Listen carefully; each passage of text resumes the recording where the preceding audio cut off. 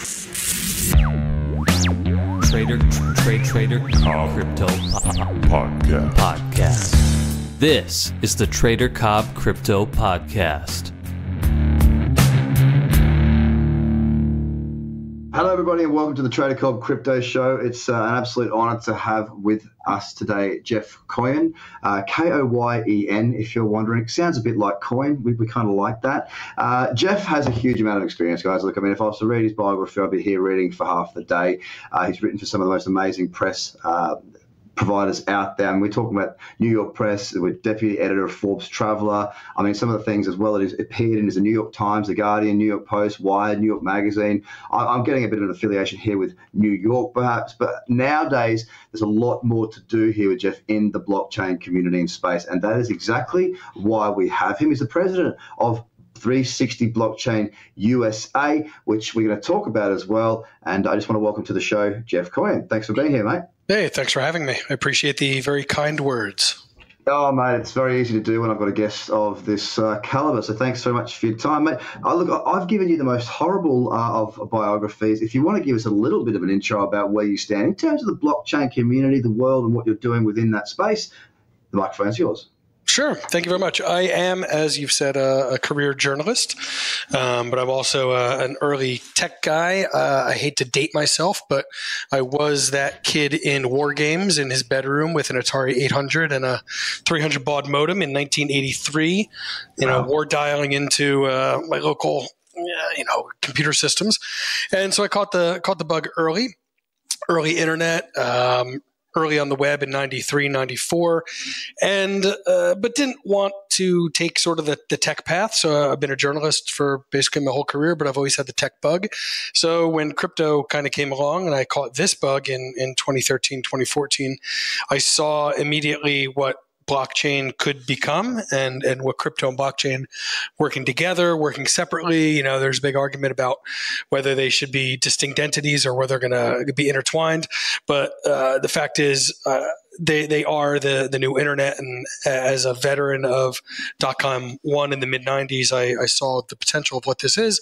So I have kind of, put my journalistic background to use working for an investment firm. So we look for early stage investments in blockchain and crypto. And I, put my reporter's cap on, do my due diligence, kind of dig in and do my best to separate the bullshit from the real stuff and make smart investments. And you know what I love about your writing style, mate? Well, first of all, guys, all the listeners, check it out. Like, go on Google Jeff, Jeffkoyen, because the style that Jeff writes, I love, because it's very similar to the style that this show runs in. It's conversational.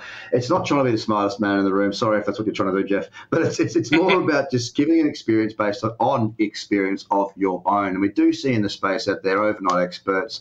We do see people out there that are sort of, turkeys and hurricanes is one of the sayings I like to have, which is even a turkey can fly in a hurricane. Instant experts overnight, underqualified, they've made a few bucks, so therefore they're a god. Now, I don't see that from you. You're a veteran, mate. You say you don't want to age yourself. Well, too bad, because all you got to do is type your name into YouTube, mate, and we can see that you've been around, that you're someone we can listen to and respect. I mean, look, I'm happy here. I'm the young one in this conversation. Usually I'm not. I mean, I'm 34. And for this industry, I mean, I feel well placed simply because, I didn't go through the .com boom. But I've been trading 11 years now, actually, properly, professionally trading. I'm a technical trader, but I've been investing since I was 16. So I have studied the .com a great deal, and I'm with you on that, mate. I think that we are at the most excited.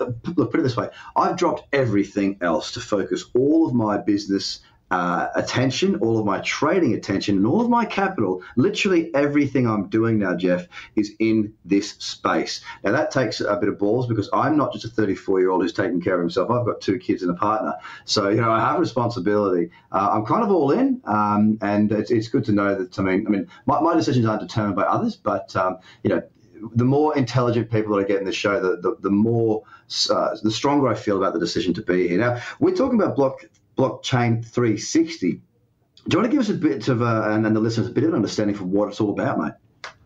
Yeah, 360 Blockchain. We are a public company traded in Canada on the CSE under the ticker Code.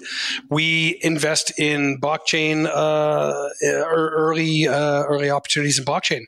We were one of the first public companies to dedicate to blockchain. So, we might have heard, especially in the latter half or latter quarter of last year, all these companies suddenly jumping on the blockchain bandwagon. We were ahead of that. We dedicated ourselves to blockchain. And I came on board as an advisor and then joined as president of the USA subsidiary, which basically allows us to invest in US based companies a little more easily. And we have a few things. We've got investment called Pressland. We've got something called Arcology. We've diversified a little bit to media, to blockchain platforms themselves. But the point being that we are looking for we don't invest in ICOs. We're looking for sort of traditional metrics. We want to find companies with good teams, with good tech, with roadmaps. Everybody's gone batshit in the ICO world or whatever you want to call it now, STOs or TGEs, and we're that's not what we're jumping on. We want fundamentally good companies. Much as .com one, everyone's predicting a big bubble and a big burst, and we're going to see some of that. But there were plenty of companies that weathered the storm of .com one, and it was the companies that focused on fundamentals, and that's sort of our guiding philosophy.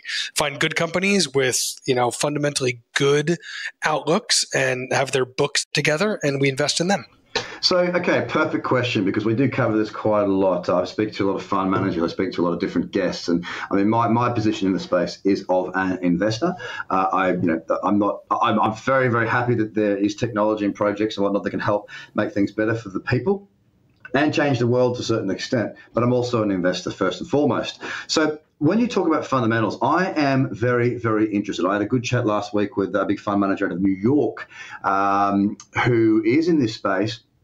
And his funds invest in disruptive technology, i.e. blockchain. That's the most disruptive that we're seeing in the space at the moment. Now, one of the conversations that we had and that I have with a lot of people is traditional investors, for the most part, are not yet in this market. And this is where the growth can come from.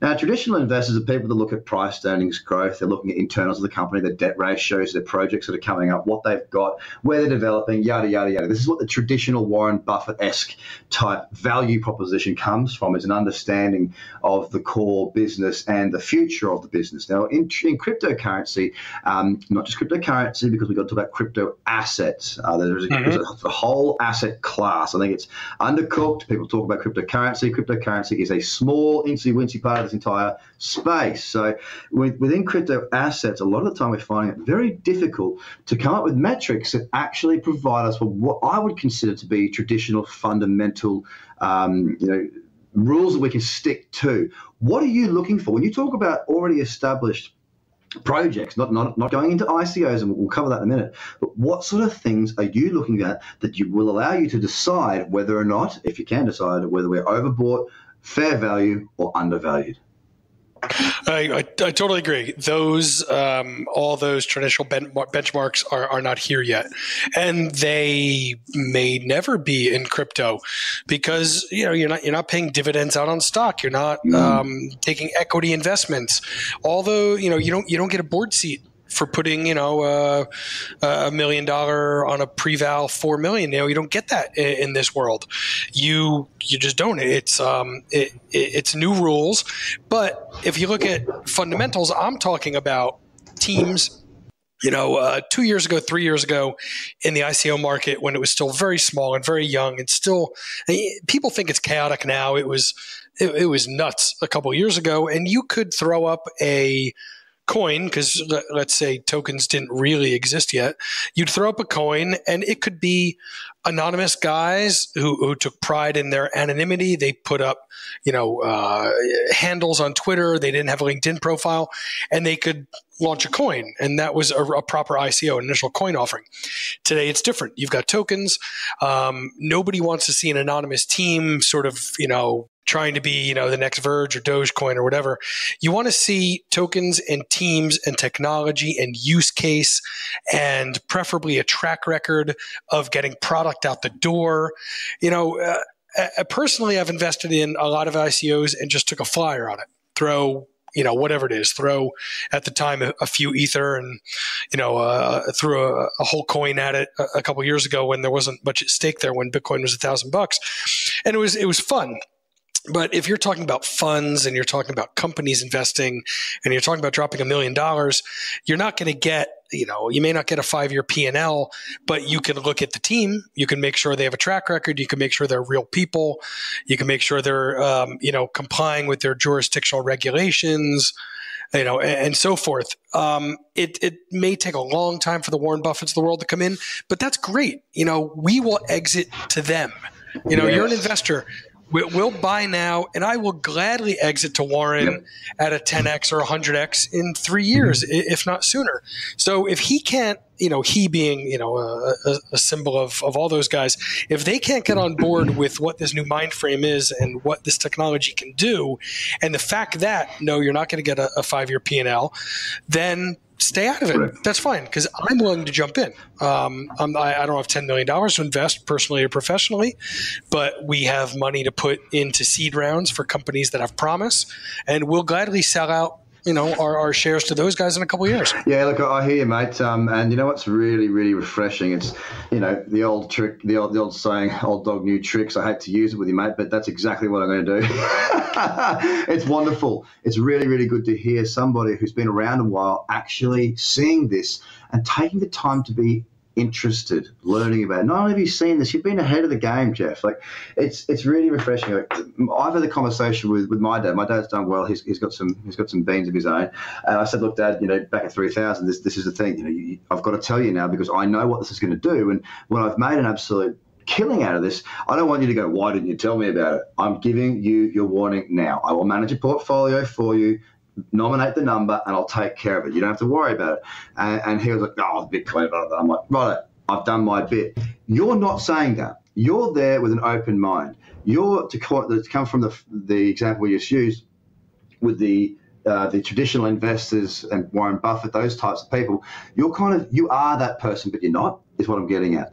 For those people to come in, like, you've got the experience is what I mean. You've got the experience. You've been around long enough, but you're open-minded enough to see it. And I think that's what's lacking a lot at the moment. That's why I use the term crypto assets, not just cryptocurrency, because I believe that cryptocurrency still has that stigma around it of fraud, Silk Road, Bitcoin only. And people, a lot of the time, and rightly so to a certain extent, because when I'm looking at a trade or an investment, I'm looking for more so reasons not to invest. And if I can go through my list of reasons, if I can check things off and there's no reason not to take the trade or to invest, well, then I'm left with a very easy decision. I will invest.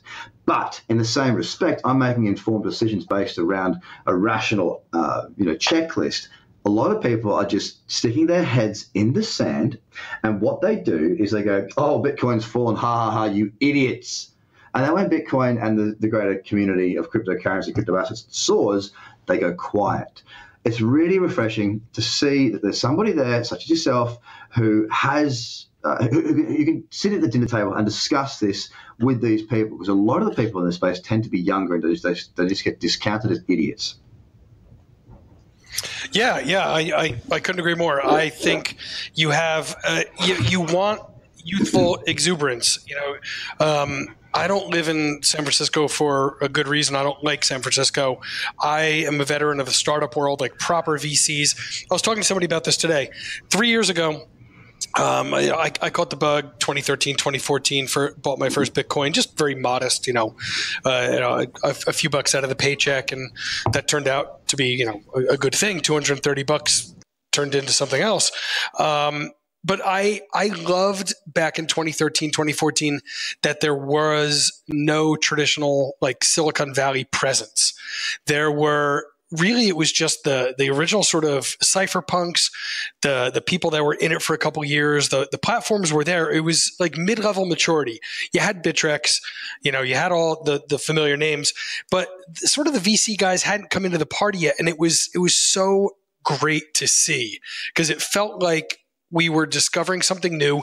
And it was people like me who, I'm in my 40s. I got my 2 kids also, and, and the wife and the dog. But also we were trading alongside 24-year-olds who came up through this natively who maybe have been trading longer than me. You know, they're 24-year-olds out there that got into this when they're 16 years old.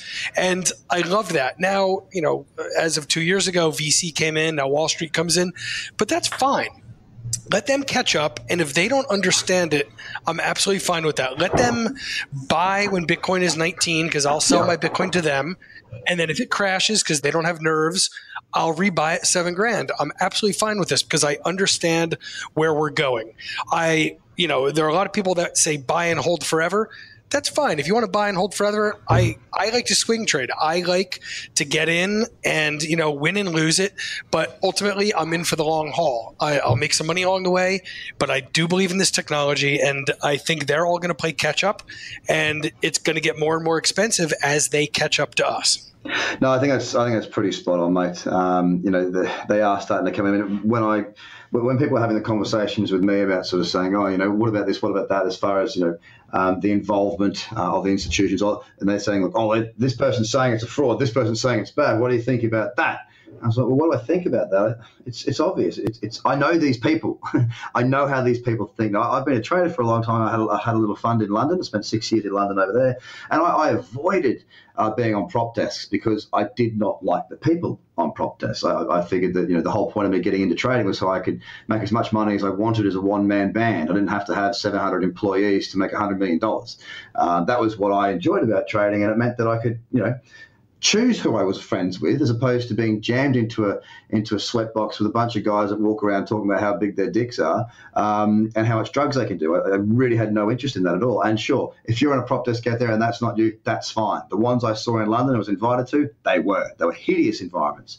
Now, what I love about it is I looked at that and said, look, I know these people. I know how they think. But they're saying it's a fraud because they're threatened or they're pushing the price down. Secondly, what will happen is this. The more the tide shifts, these investment banks, these investment bankers, they care about one thing: money. That is it. There is nothing more they care about. That is what they are driven by. If they can see, or when they work out how to make money from it, they will be in. It's not a matter of if, it's a matter of when. And sure enough, we've seen just recently, actually, we had seen some acquisitions of certain companies from companies that were sort of owned by the big name investment banks, but they were sort of hidden because they bought the smaller company that would go and make the purchase. Recently, Goldman Sachs has come out and appointed they're coming in. That's right. Now, Goldman Sachs saying, look, we are putting on a crypto expert specialist, whatever they've, you know, their big corporate bullshit name is, for this individual. They have stood up and they have pretty much rung the bell and said we're the first ones to the pie. Now, what that does, the vampire squid, as it was coined in the global financial crisis, is now the most active predator in this space, which is good because everybody else is going, well, Goldman Sachs are there, it must be good. Because as stupid as that sounds, I know it's, why does it have to be good because Goldman Sachs is there? Because the bottom line is Goldman Sachs is good at making money. They're bringing more credibility, and the tide is on its way. Absolutely. The vampire squid, actually, that term was coined by my friend Matt Taibbi. Oh, really? Yeah. I've worked with him over the years, or years ago we worked together. Absolutely. It's the green light. And, you know, again, it's going to be more expensive for them to come in. They, you know, a certain amount of people came in December and it got exuberant. And Bitcoin at 19.5, I think we'd all agree was definitely overvalued at the time. It was fun. Yeah. You know, I cashed out a few. I took care of my kids' college funds. It was a great time in December, and then January hurt. But you know, I'm not on a desk. I didn't have to worry about it crashing. I could weather it out. And most crypto people are, you know, still Bitcoin at $6,000 is a miracle. You know, anyone who thinks that Bitcoin at 6 is a sign of failure is an idiot. They haven't been around long enough. Bitcoin above $1,000 was a miracle a year and a half ago. So these guys coming in is great news. It validates. I hope that everybody listening to this has their positions, and also it's time. You know, anyone listening to this, I hope, I hope you've discussed it in the past. I hope you discuss it in the future, that the real action is in the non-Bitcoin. It's in the altcoins.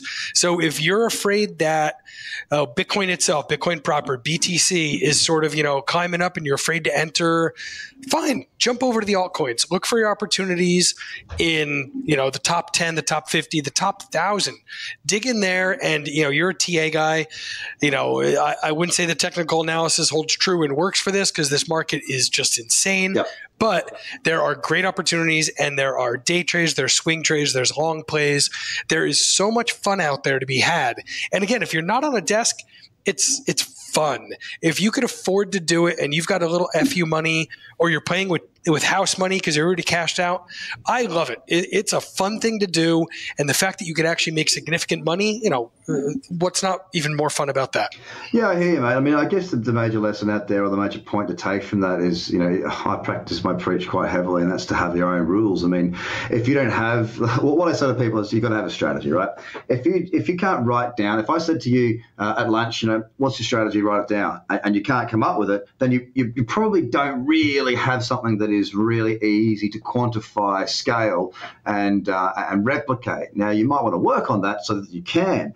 It's important that you enter into the market with a view. Now, what we see and what we hear a lot of, I hadn't been really too familiar with this acronym until coming into crypto, is FOMO, the fear of missing out. And we see people get consumed by that. Now, Bitcoin is Bitcoin. That is all it is. Bitcoin is flavor of the crypto market. It's the largest of the market cap, and I use it as kind of an index.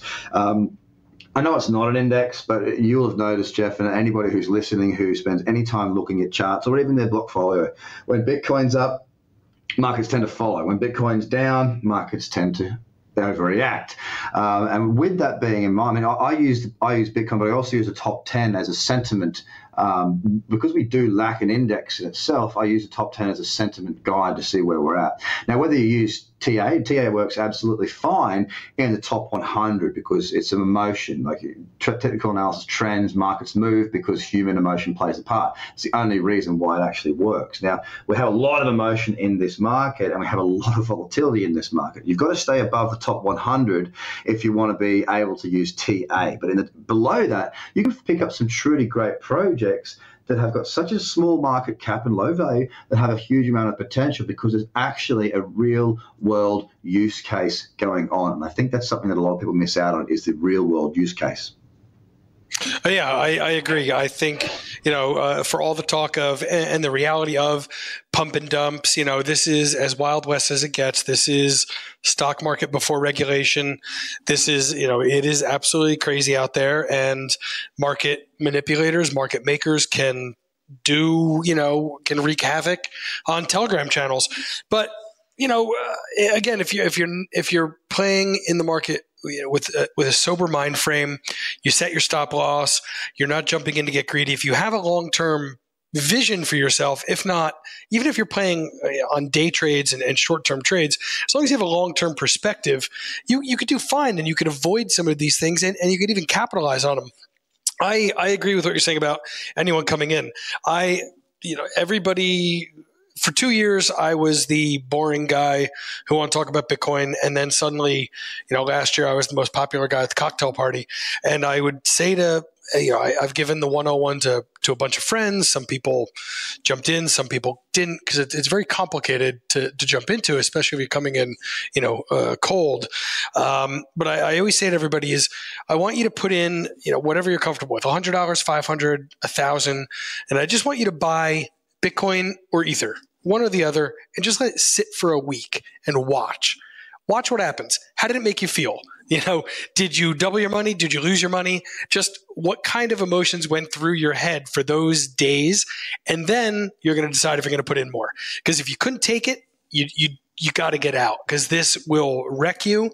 You will, experience insane trades, wins and losses overnight, because one of the things that's so glorious about this, it's 24 hours a day and it's global. There is no closing bell. There is no opening bell. There is no aftermarket trading.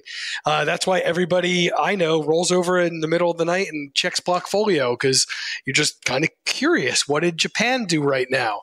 Whether or not you're jumping up to make a trade isn't really the point, but you just kind of are always aware of it. And if you don't have the heart for that, then maybe crypto isn't quite yet for you. Wait till the ETFs come out. Wait till Goldman offers you, a stable product to invest in crypto assets.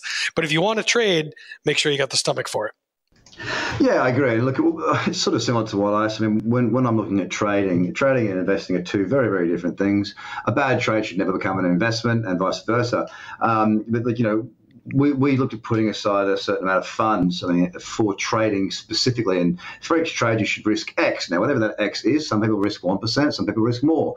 But I tend to say to people, no matter what, especially if they're coming back to a point at which they might have not. Two things happen: people either overtrade. And they take too many trades, and therefore they blow out, or they have a bad run, or it affects them emotionally. This is one of the things that happens usually most commonly. The other most common thing I see is that people either get analysis paralysis. They cannot take anything because they're too worried. In both cases, the best thing I say to people is, if you're going to go out to lunch today, how much would you spend on your lunch? And they go, what are you talking about? And the lunch thing is, that's how much you should be risking on your trade. If you're going to go out if you're a high roller, if you've got plenty of money, you're probably going to go to a different sort of restaurant, and that lunch might set you back $200. Okay, let's say it costs you $200 to go to lunch with your friend. That means risk $200 per trade. If you're somebody who can go out and have lunch for $25, then that's how much money you're going to spend. The point is, it's a tangible amount of money to use. It's not such a small amount that you do not care, and therefore you'll trade recklessly and not follow your rules, but it's also enough money that it's like, oh, okay, I don't really want to lose that. So it holds you in the game, but it allows you to open up to actually experience what's going on. Because if you're not doing, you can't learn.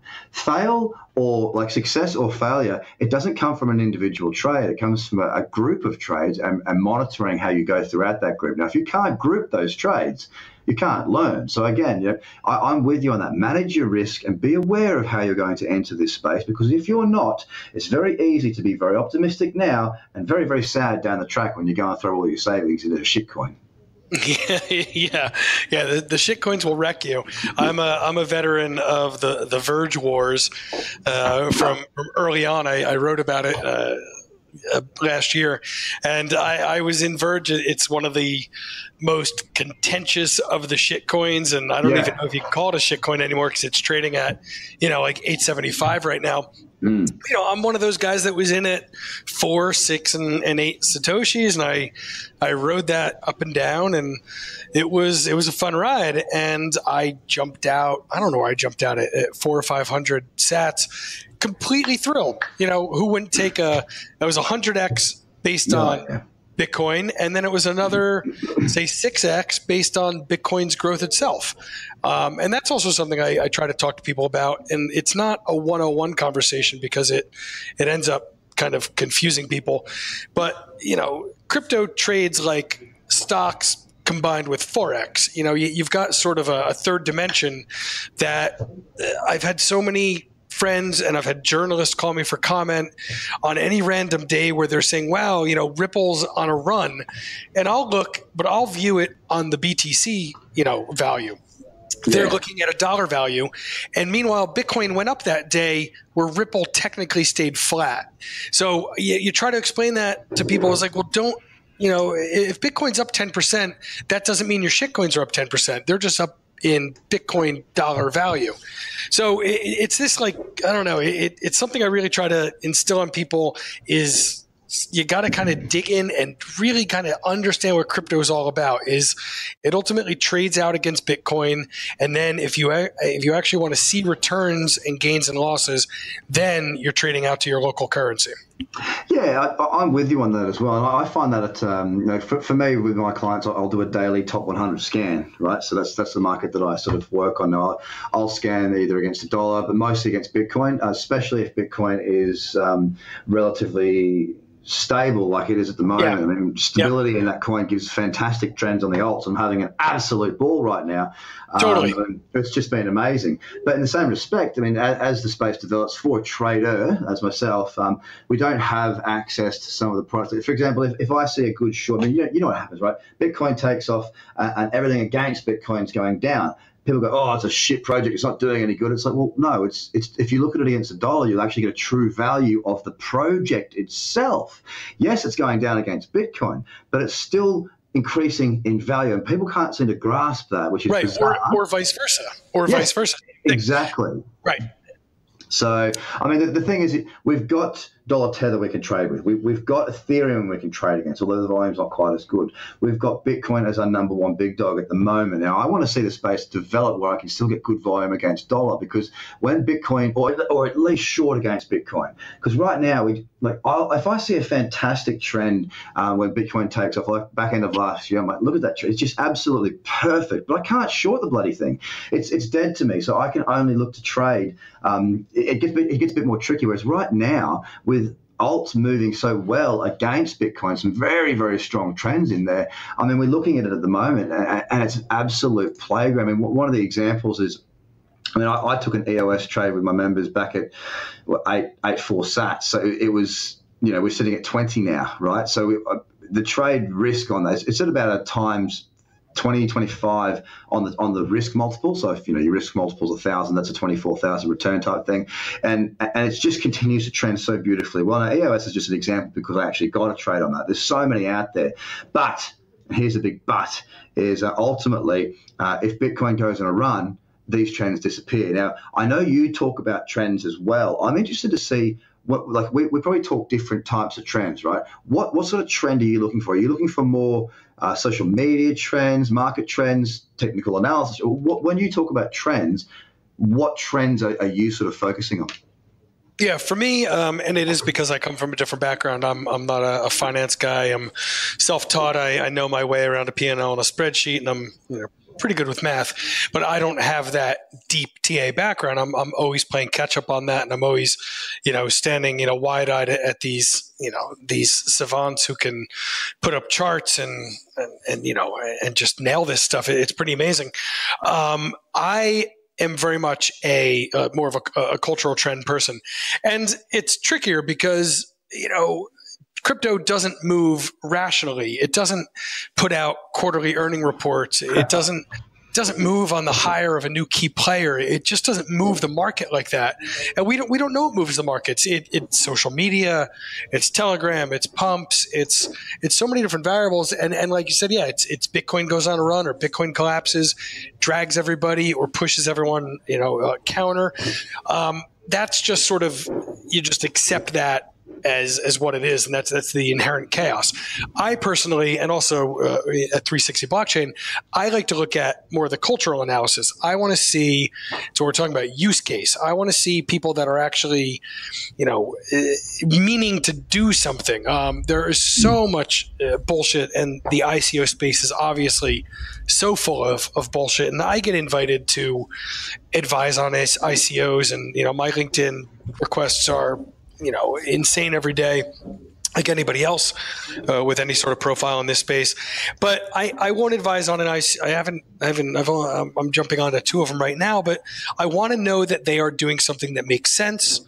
I don't want to say for the greater good, because I'm not an idealist in that way, but I do think that crypto comes from, it has idealism in its DNA, and I like that about crypto, in the same way that the internet in 92, 93, even going back further to the 80s, was a very idealist, optimistic space. We have that feeling in crypto. It is in the DNA of crypto. So I want to see projects that are trying to push that forward. I want to see, I don't think Steemit is the new Facebook, but I like that it's out there.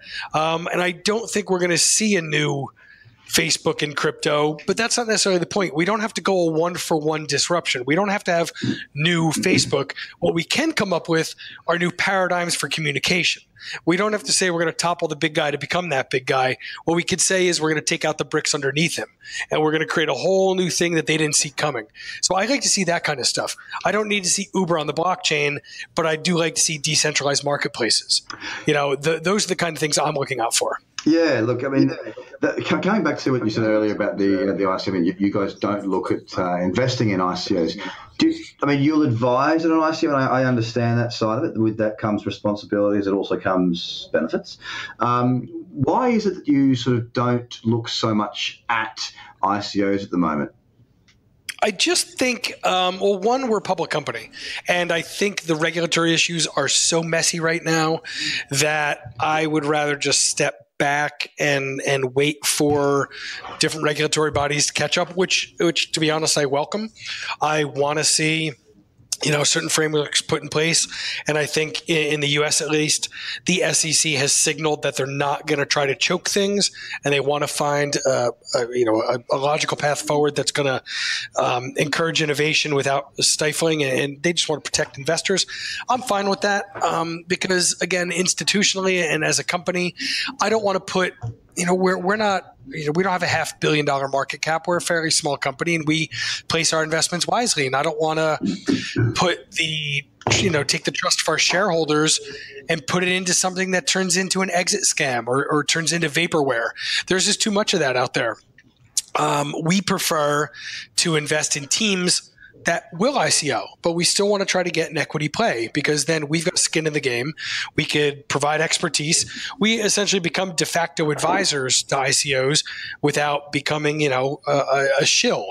So that's sort of our perspective on it. Now, this may change. ICO markets are going to, STO market, they're going to be called STOs in no time. The STOs, security token offerings, are going to stabilize and find their path, and we'll probably jump in at that point. I just think it's a little messy. I personally would drop $5,000, but I would not put $500,000 of my company's money into one of these things. Yeah, that's fair enough. I mean, if you came into it sort of as an advisor, maybe it's a different perspective. But I mean, what you said about the SEC not looking to choke ICOs, talk me more about that, because I know that it's very difficult for someone in the US to invest in an ICO at the moment. Is that still the case? A lot of them are excluded because of the potential legalities going forward. Yeah, absolutely. Technically, it's still true. You will still find a lot of ICOs that throw up, even if they're doing KYC, their local version, they won't accept U.S. residents. And, between you and me and the microphone 2 years ago, I guess it's okay because I wasn't working at my current company. 2 years ago, I fired up the VPN and went around it. And, I participated in ICOs and put, my personal money into a few of them and, of course got some returns on it, but I had to pretend I wasn't in the US. And that was actually, again, sort of the fun of this. It was something we're going to get into a little bit before is the level playing field is that I understand that investors need to be protected, but I also don't agree with that fully. Do we want mom and pops and grandmas, throwing their money into ICOs? Of course not. But should 25-year-olds and 35 or 45, however old we all are, be allowed to put $5,000 into this eyes wide open? Absolutely. Let me put $5,000 in or whatever, eyes wide open to the risks. I understand it. I want to put it in. So that's what I've done. You could bypass certain things and you could fire up the VPN and pretend you're from somewhere else. Now, today, it's different in 2018 that most of the legit ICOs are either requiring, accredited investors and KYC documentation from U.S. investors, or they're just excluding them entirely. And I don't blame them. Nobody wants a knock on their door from their local regulatory agency a year from now saying, you should have known better a year ago. So it's easier just to play it safe. And that's also where we're at as a company at 360 Blockchain. We are Canadian. We're, I'm not, my bosses are. We're a public company. That's where we have to have an overabundance of caution, especially as we move forward with a couple of STOs that we're going to launch in our portfolios. Yeah, look, I understand that entirely. Look, I think one of the big things that I'm excited about, which, might not be as, excitable for others in the space is regulation. I see people tripping over themselves and contradicting themselves, saying this market's going to go to $5 trillion market by the end of X. And you go, okay, but we don't want anyone else involved.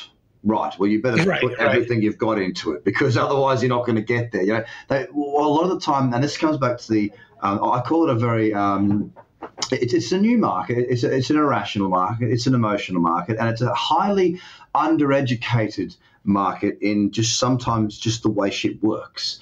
You know what I mean? Like to get a large market cap, well, what is a market cap? It's a lot of money. It's a market capitalization. How do you get more capitalization?